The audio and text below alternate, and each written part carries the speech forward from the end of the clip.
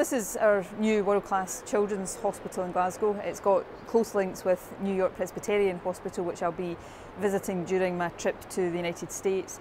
And those links came out of fundraising links, but cover research and clinical exchanges. So I'm looking forward to understanding more about them, telling the people in New York about this great facility we have here in Glasgow, and learning about how we can strengthen those links in the future.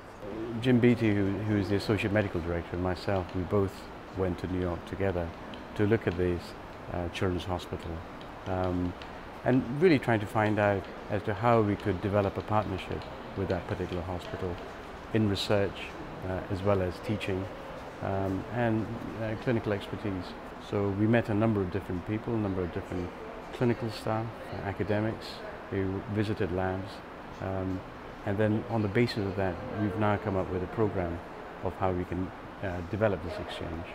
As well as visiting the Children's Hospital, I'll be visiting a school that's done some work to raise attainment. Clearly that's one of our big priorities in Scotland, to raise attainment and close the attainment gap. And you know, the philosophy is simple. We've got a lot to offer the world in terms of the best practice we have here, but we can learn things too. And I'm keen to look across a range of international examples to see where we can learn from best practice to improve how we do things here. And Scotland is a fantastic place to live in, work in, invest in, do business in, study in, and I'll be speaking to some companies that already invest in Scotland, hoping to persuade them to expand, and I'll be speaking to a range of potential investors with a very clear message. Scotland's got everything you're looking for, so come here, invest, do business, create jobs. That's the key message I'm taking there.